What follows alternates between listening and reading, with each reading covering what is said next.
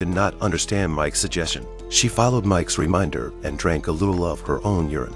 Watching Mike heat up the maggots on the mouse, Anna immediately said no. After that, Mike continued to work, but the concrete wall was only smashed by him a small hole. Anna could not help but whimpered. The optimistic Mike did not rebuke her weakness, but tried to encourage her to revive with a weak song. With Mike's encouragement, Anna also wiped away her tears and sang. But at that moment, Mike smashed his own finger. Anna hurriedly ripped off her own hood and tore off a piece of cloth to dress Mike's wound. But as they continued to work, the gate across the room suddenly swung open.